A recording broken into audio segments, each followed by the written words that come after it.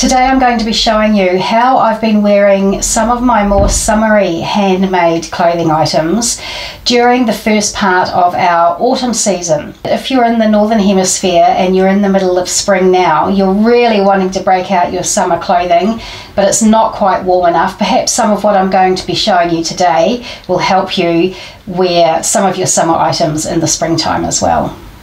Hello and welcome back to my channel. My name is Catherine and this is So Much Sewing. This channel is all about my sewing adventures. So I hope you're as obsessed with sewing as I am, and I hope you'll stick around. If you are a new viewer, maybe you found me through my videos on the Sew Frugal Challenge and the Sew Yellow for Endo Challenge this month, then welcome. I hope you will like what you see. I hope you will stick around. I hope you will click the like button, the subscribe button, the notification bell, all that good stuff, and I hope that I'm going to see you here again. Welcome back to my returning viewers. I really appreciate your support, and yeah, let's get into this video. I wanted to tell you about how I've been styling some of my more summery makes through this early part of our autumn season, where it has been cooling down but it's still not freezing, and we had such a rubbish summer here in New Zealand that I hardly got to wear a lot of my beautiful summery makes, and so I was determined that I was going to start wearing them, or rather continue to wear them through our autumn season and get as much wear out of them as possible. So I've been working really hard at dreaming up ways of combining my summery clothes, a lot of the times with ready to wear items that I have. I'd like to thrift things. I very rarely buy new items, but that's not 100% true. I do buy new items, but I also like thrifting, and of course I love my sewing, but I just find it really satisfying when I can combine the things that I've made with things that I've purchased. So the first little ensemble that I'll show you is, if you have watched my channel before, you will recognize this dress. This is my Suzy dress by Hubbading. Hubbading is a New Zealand pattern designer company, and this is just quite a simple, the bodice ends here. There's no, I don't think there's even a dart in there, but no dart shaping. Sorry, I've got a bit of a frog in my throat. And then the bodice starts here, and there's two big frills on the bottom. I made this using a Liberty cotton, which I just adore this dress. As I say, my regular viewers will know how much I adore this dress, and I've hardly worn it because our summer was so terrible. But what I've done is I've combined it with my Staley sweatshirt. Elbe Textiles is, I think they're an Australian company actually, and this Staley has got a t-shirt and a sweatshirt with this lovely split shaping here, and I made this in a Cupro viscose knit that I got from Draper's. So I love this as well. I've made this top a few times, and I will continue to make it because I really love the crop shape on me. So I'll put pictures in of the combination of these two together, and I think it works really well for sort of warmer autumn days. This sweatshirt is not overly warm, but of course it's got sleeves on it, and you know, it's warmer than just wearing this on its own, which is actually something I would never do, but that's beside the point. But I just love the combination of these two together, and they are exactly how I pictured that this outfit would look. They look exactly how I thought it would look, and I love this outfit. I love it with my white sneakers here, but as the wintry weather closes in more, I imagine that I'll just wear some thick tights underneath the Suzy dress. I'll wear some ankle boots. I've got some amazing sort of cigar coloured lace up ankle boots that I've had for a number of years now, but I just love them so much, so I'll put those with them, with the dress, and I'll just wear something warmer on top. So yay, that is outfit number 1. I should just mention to you what I'm wearing. This is a Merchant & Mills Florence top that I've made using, actually it's a Merchant & Mills iCat cotton fabric as well. I got this fabric from Jones Fine Fabric in New Zealand, and I've worn this top quite a bit during the summer months, and again this is probably something I can take through the autumn if I wear something underneath it, wear some long sleeves underneath it, but it's not part of the group of ensembles that I'm going to be showing you today. The next outfit I'm going to show you is using my Sydney dress. This is a Style Arc Sydney dress, and I've used a viscose crepe that I got from the Fine Cloth Company in Wellington, New Zealand, and this is very long, very loose, very baggy. I love this pattern. I really do love this dress. I was a bit mad when I made it because the sizing information given on the pattern is not correct. It gave the finished bust measurements as, I can't remember what they were, but I do know that my finished bust measurements when I'd finished this dress were 11 whole centimetres larger than the finished bust measurements they told you on the pattern, which is about 4.5 inches. So, you know, that's substantial. It's not just a little bit larger, it's a lot larger. So I was a little bit mad about that, but having said that, I like big baggy clothing anyway. I would just be careful of that if you're going to make this dress sized out, maybe even 2 sizes. But having said that, I love the dress. The style is fantastic. It's got a very high bodice. It actually only sort of really comes to my bust line, so it is very high, sits high, but this is such a cute dress. And what I did to sort of warm it up a bit to wear during a cooler autumn day was just to wear this ready-to-wear t-shirt underneath it. This is a lightweight viscose jersey, and so it was very lightweight. And then so at times during the day that was enough, but at other times during the day I needed a little something extra, so this is just a little throw-on cardi. This is a ready-to-wear item as well. So you'll see that I've combined this outfit with those cigar coloured ankle lace-up boots that I talked about earlier, and this is just a very comfortable outfit. I'm very happy. I feel very much like me in this outfit. The base of this next outfit is my gorgeous Joli Lab Bloom blouse. Now this is not so much of a summery make because it's in a viscose, and it's not a lightweight slinky viscose, it's much more of a winter weight viscose. This is a Lease Taylor fabric, and I just adore the fabric. I wish you could feel how gorgeous and soft it is. So it's not really a summery make because it is, you know, our summers get quite hot here in Auckland, New Zealand, so it's a bit too much for summer. So I usually do save it for autumn. It's got this lovely frill on the front and these beautiful buttons, front and back, that I got from the Dahlia Society.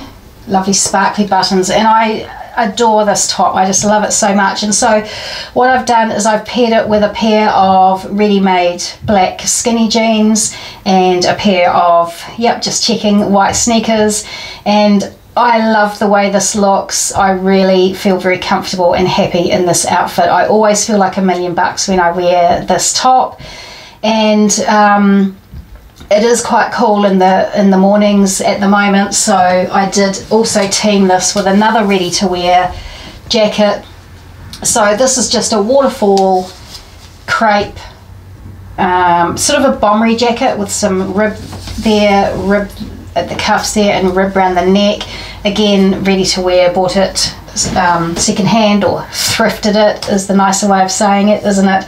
And this outfit was really great for a pretty cold morning that we had recently.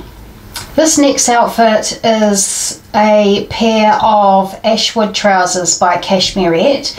This pattern is one of their club patterns, which is only available if you sign up to their monthly club. although if you do sign up to the club, there's one tier where you have access to all the past patterns and another tier where you only have access to the current month's pattern. But it's quite a good little club because you can duck in and out as you would like to, and you're not locked into being stuck in there for a whole year if you don't want to. You can just, if you see that they've got a pattern that you like the look of this month, then just sign up, grab that pattern, and then have a look at, there's lots of master classes where Jenny talks about fitting issues. So anyway, have a look. I'm not affiliated, I don't get any kind of commission or anything, I just really like this Cashmerette club. But so these are the pants, these are the Ashwood pants. I'm going to talk to you about these more in another video because I haven't talked to you about these yet, but essentially these are the base of this next outfit. And I'm looking at the picture here.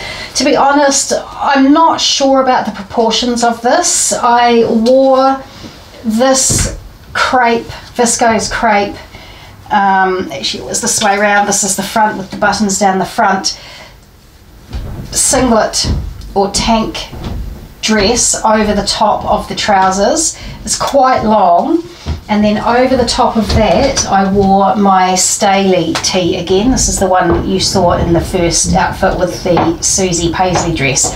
So I wore these things together, and I'm not 100% sure about the proportions, I have to say. And the trousers, I'm not 100% sure about the hem on the trousers, but the length of those and the split. Oh, sorry, you can probably hear that. My husband is up on the roof painting the roof. I'm going to assume he's not going to fall off. That wasn't him falling off, that was just him getting into position.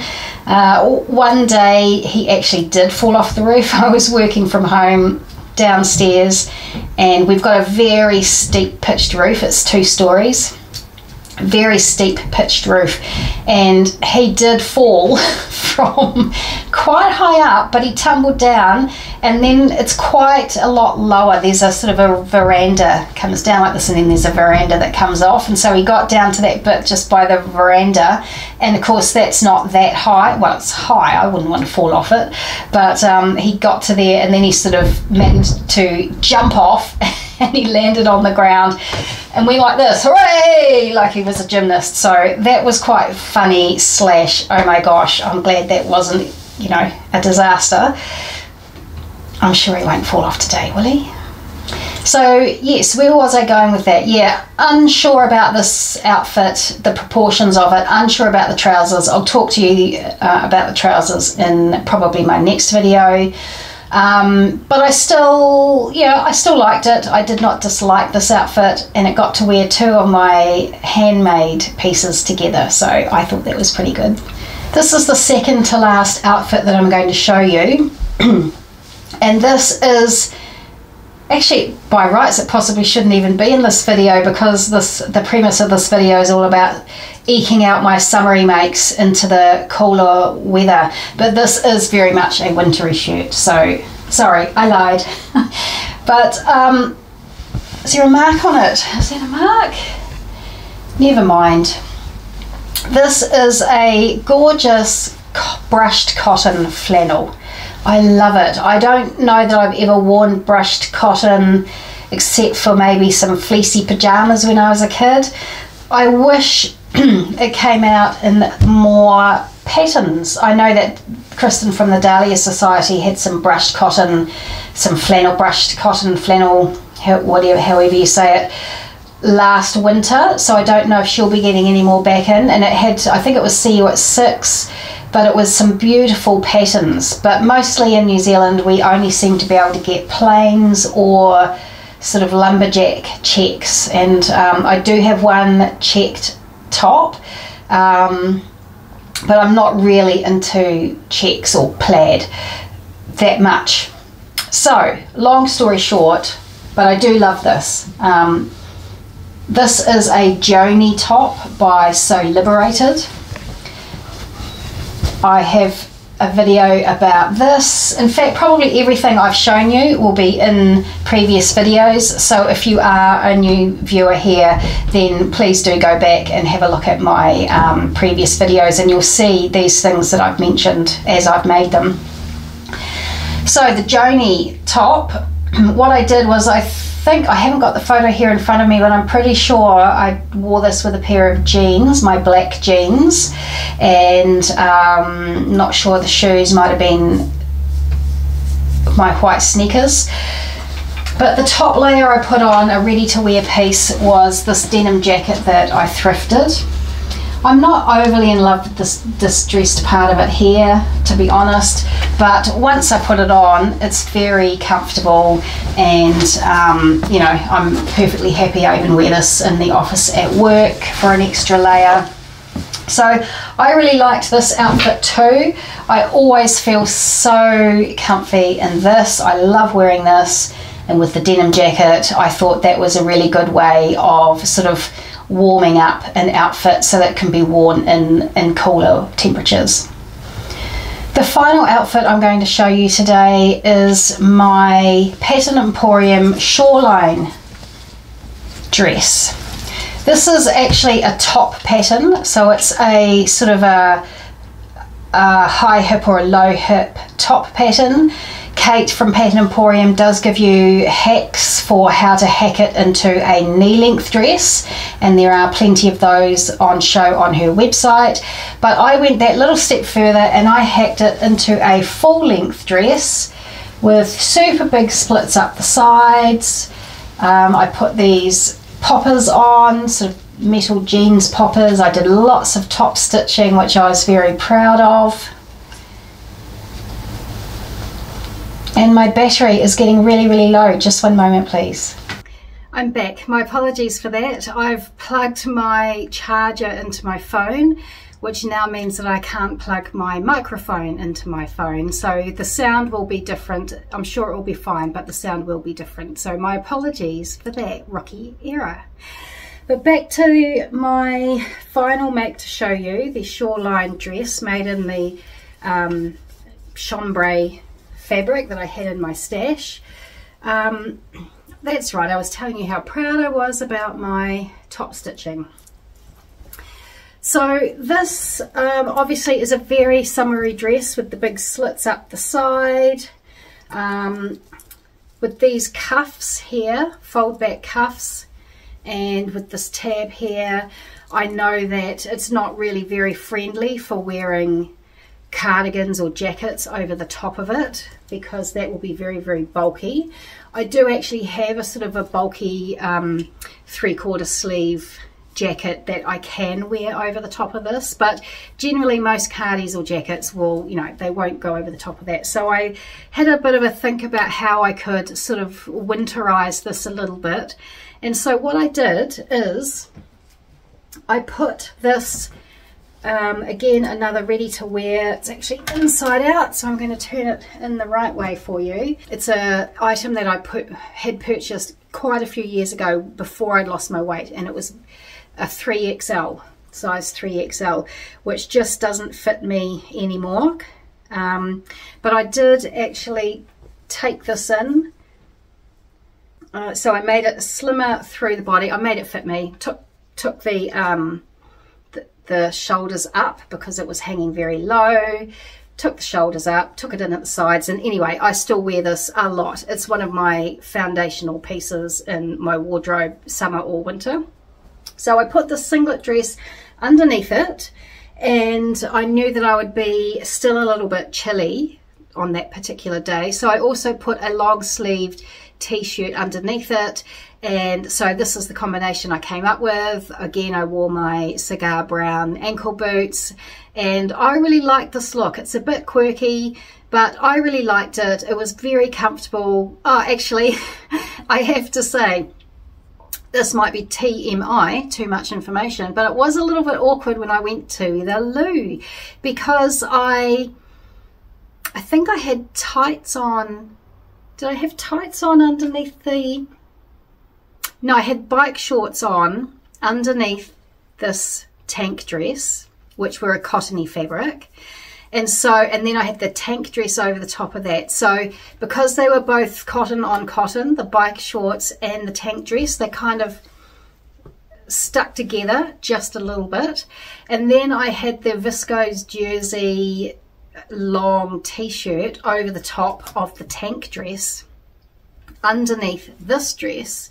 So when I went to the loo, I had to sort of make sure the bike shorts were all right, and then that the dress was not stuck on the bike shorts, this tank dress. So I had to take time and make sure that was all smoothed down. Then I had to sort of lift this dress up and make sure that the t-shirt was all smoothed down over the top of the tank dress. And then of course, because this has got big splits in the back, I had to make sure that the back of my dress wasn't stuck up like that. So all round a little bit of a faff at toilet break time, but apart from that, I really liked this outfit. So I just thought that might be a fun video. I found it a lot of fun actually figuring out ways of making more summery items work for the early autumn. Some of these things probably won't work right the way through autumn and into the winter time, but I also think that this sort of thing is really useful if you're dying to get your summer makes out, but you're still in spring and it's not quite warm enough to get your summer stuff out. So think of ways that you can sort of warm up your summery items as well, maybe with a really lightweight t-shirt underneath, or in the case with the denim dress, put a little tank dress underneath it, or I don't know, just an idea. So thanks very much for being here with me today. I appreciate your company. I would love it if you would click the subscribe button if you haven't already. I have actually been creeping up in numbers. I think the So Yellow for Endo and the So Frugal challenge brought some new viewers my way. So thank you very much for coming to see me, and I hope you will stick around. Those challenges, I made clothing for, or I was talking about making clothing for my granddaughter. Most of my sewing is for myself, so that's generally what my content is. There isn't a lot of children's sewing in there, so just to let you know that. But anyway, that's enough from me today. I look forward to seeing you again soon. I hope you're well, I hope you're happy, and I hope you're getting loads and loads of sewing done. See you soon. Bye.